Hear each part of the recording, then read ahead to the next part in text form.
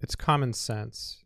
We all know it. Some people are naturally better at certain things than other people. Some people are faster runners. Some people can build muscle faster. Some people can learn a musical instrument much faster. Some people can learn math faster. It's just the way it is, and we all have hopefully something that we're good at. In this video, I don't want to talk about people who have gifts. I want to talk about people who feel that they are genuinely bad at math, and I think that after watching this video, hopefully you'll feel a little bit better. So if you feel that you are bad at math, just know that there is a lot of hope. There's a lot of hope, and I think you can do it. I've taught thousands of students over the years, and so I've seen varying degrees of intellect. I've had extremely good students, and I've had students that struggled. I mean, students that worked really, really hard, and they just really struggled. Like, they had a hard time. Learning math is really like anything else, except you can't see it because it happens up here. As a simple example, if you take two people and you put them on identical diets and identical training programs, they're going to have different results, right? One person is going to build more muscle and burn more fat than the other person. The same is true in a classroom with, 30, 40 students. They all have the same lecture. They all have the same homework. Some of them are going to do better than others.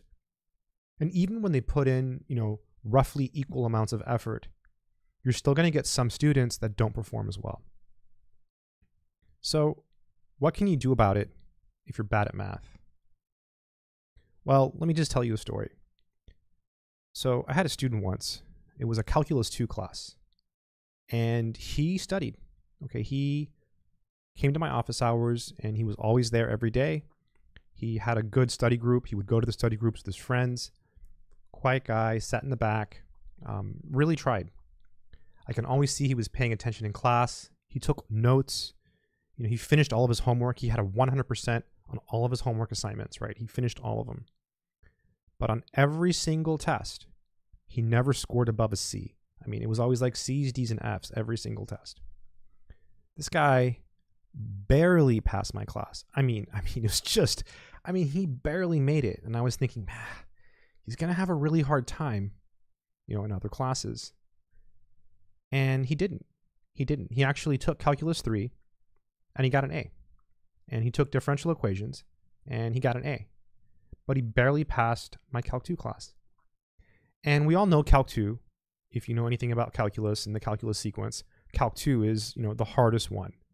But still, this guy was, just barely made it through Calc 2, right? Barely. So I really didn't think he could do it. But something changed, right? Something must have changed for him, right? Something in his life must have changed. Maybe it was just, the hurdle of getting over Calculus 2, which is a big hurdle for a lot of people. So sometimes it's just not your time, right? Sometimes you just need time, and whatever is going on in your life will pass and you'll get better. Or it could be that your brain is just not ready for it. When I was in 8th grade, I remember being in an algebra class, and there was a guy next to me. He was from India, and he was writing something on a piece of paper, and he was writing, x plus y equals y plus x, and he wrote commutative, and then he did the associative property, and then the distributive property, and I was trying to copy him, and he let me copy him. He was looking at me funny. I'm like, oh, and because I was desperate, I did not know what was going on. And so after that day, I thought, I don't know what's going on in this class. I don't understand all these symbols. What is x, what is y? It was my first time seeing algebra. And before that, I was pretty good at arithmetic, but algebra was like this mind-blowing thing, these new mysterious symbols, x, y, z. I didn't know what was going on. So I went to the principal's office. I told the principal that I had no idea what was going on in math class. Can you please help me? And so he took me out of the class, and he put me in a class with bad kids. It was horrible. They threw spitballs at me. It was geometry class. It wasn't that bad, but it wasn't fun, right? It wasn't a fun class. Fast forward later, I was okay in math. So sometimes time just has to pass. Whatever is going on in your life, or maybe mentally, you're just not prepared for it. So if you're watching this video and you're working really, really hard and you're not getting the results you want to get, sometimes it's just a matter of time. Another thing I want to mention is that, when people say that they're bad at math, I do think, and this is going to sound really, really bad, but I think a lot of times it's overblown. Like, I don't think they're bad at math. I think that the majority of people who say they are bad at math aren't necessarily bad at math. And I only say this because I'm speaking from personal experience. I've had students who, they just struggled so much. And you can clearly tell that they weren't as good as their classmates. But they made up for it with hard work. They were able to work really, really hard and get good grades. Not all of them got A's, but some of them got B's. Like, I had a student once, she worked incredibly hard. Every day she was on campus for like 8 hours a day, which I know most people can't do that, right? Because most people have jobs, responsibilities. And so she was always in my office hours, always working, always asking questions. And I don't think I've ever seen anyone work so hard, ever. It's inspiring. And she did good. She got a good grade. She got a good grade. I always think if she could do it, anyone can do it. Another hot topic on being bad at math, which I typically avoid on this channel, but I feel like this is the appropriate video to mention it because maybe some of you watching have this. So, teaching for so many years, I had plenty of students with learning disabilities. So first, let me say that I'm not an expert on learning disabilities. I don't even know what they are. I just know that some students have them. And as a teacher, I was required to, give them special accommodations. Some students had, for example, extra time on the test. Some students had just testing in a distraction-reduced environment. So they would just take the test in a different room and they would get no perks other than the fact that they had to go to a testing center, which to me sounds worse, right? You have to go, you have to sign in, and there's a person there. It just sounds like a very stressful experience, and I believe it is. I personally would not want to go to any testing center to take a test. I'd rather take it in the classroom. But these students needed quiet time, just the simple sound of, like, I don't have a pencil here, but the sound of a pencil, just the writing or someone shuffling their papers or someone chewing gum. Those little things, I guess, get to them. I'll never forget the first time I had a student with a disability. She failed her first test. She got like a 61. I was like, oh no, poor girl. And I remember giving her a test back and I felt really, really bad. She sat near the front, second row on the left. I remember exactly where she sat, and she took notes. She participated, always pleasant. I gave her back her test and she smiled. And then after class, she told me she had a disability. And I was like, well, bring me the paper. There's teachers are supposed to get some type of, confirmation. So the next day she came in, gave me a piece of paper saying, here's my disability. And her accommodation was simply take the test in the testing center. It was nothing else. It was not extra time, no open notes. So I was thinking, like, this is not going to help her. I was thinking, this is not going to help the student, right? Here's a student who got a D, and now she wants to take the test in the testing center, right? I didn't know. I had just started teaching.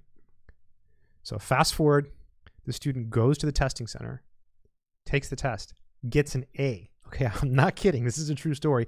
I think she got it was like a high A. It was a very high A. So something simple like that, some simple change, right? Taking your testing from, testing in a classroom environment to testing in a different environment that there's no distractions. What a huge change in the grade, right? So little things like that. And I think that's because people are different and people learn different. So if you're watching this video and, you have some type of learning disability, just know there's hope, just know there's hope. In my experience, my personal experience, all the students I've ever had that have had these disabilities, they always do well, right? They always do well. They work hard. They do whatever it takes. So I think the lesson here is that if you feel you're bad at math, if you feel you're genuinely bad at math, and you're one of those people who just feels like you work really, really hard and you don't get the results you want, and everyone around you is working less or just as hard and getting better results, it's okay. It's part of life, right? It's part of life. Eventually, you'll get better. And I can tell countless stories, right? When I took physics, I studied like crazy, right? In both physics 1 and physics 2. All my friends got A's, right? They all got A's.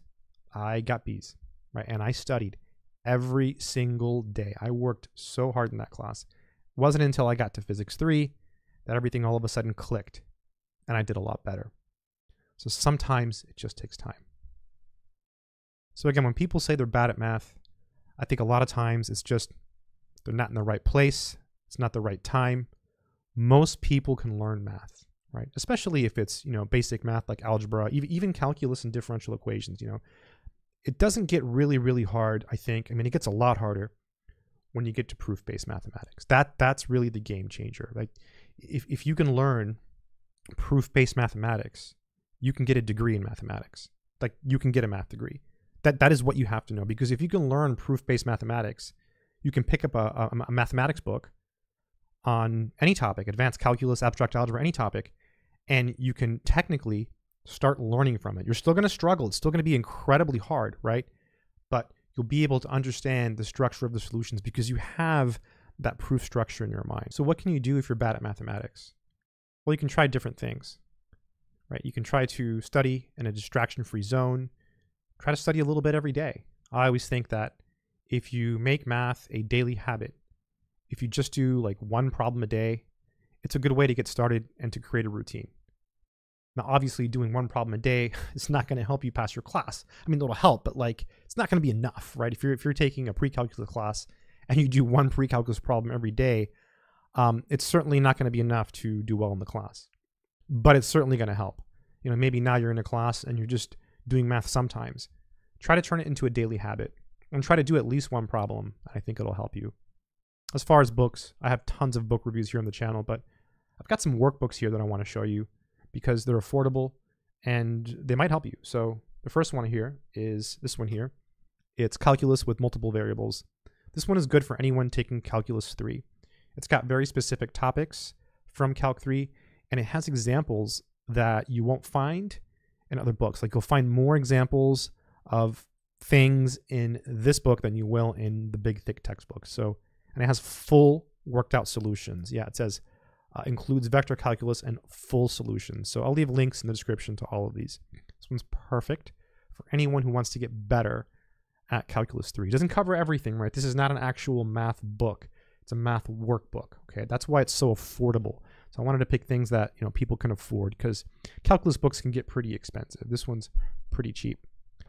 Another one that I like, just switching topics, is this one here. This one, its biggest flaw is that it doesn't cover everything, right? But it's just a workbook.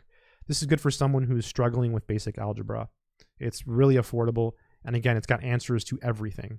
So it definitely will help you. If you are taking trig, this one is incredible. This one has trig topics, and the author, Chris McMullen, he focuses on the topics that people struggle with. So there's a lot of stuff with like solving trig equations and finding, trig function values. Very, very important stuff. Very useful. This is a wonderful book. I wish I would have had it when I took trig, but it was written after I took trig. So that doesn't work. And then this one is just a calculus one. This actually has topics from Calc 1, Calc 2, and I believe it has one topic from Calc 3. Yeah, it's got multiple integrals. Yeah, so very nice. It's got selected topics. It's a pretty good book. Pretty good book. And the last one is the most basic one. It's a pre-algebra book. So if you genuinely believe you're bad at math, or if you're just at a level where you just don't know a lot of math, because just because you don't know a lot of math doesn't mean you're bad at math. It just means you don't know it, right? So when I say bad at math, I mean, you just have to work, exponentially harder than everyone else. And there are people like that, but again, it's very rare. So pretty good for pre-algebra. Anyways, remember, some people are just better than other people. They just naturally are better at mathematics. But I've had thousands of students. I've seen it. Okay, I've seen people come back. I've seen people rise from the ashes. Anything is possible. It really is. It really is. Just one more story before I finish this video. I know it's getting long. The first class I ever taught, okay, I was in graduate school, and I was the actual teacher, and there was these two guys, and they were brothers. And I'm sure I've told this story before, but I'll just tell it again. Their grades got better every single test. It was something like out of a movie. They both failed the first test, and then they got like D's and C's and B's and then A's. And I think they got almost perfect scores in the final, and they just did better and better and better. So those are the cool stories, right? Those people who come back from failure. Anyways, if you're watching this video still and you're bad at math, just know there's hope. Keep trying. You just need practice and time. I genuinely believe that most people, everyone I've seen, can learn basic math. If you have any comments, any cool stories to share, advice for people read the comments. So when you leave interesting stories, especially the stories are good, or personal stories, just leave them in the comments, because it does help people. Anyways, take care and keep doing math.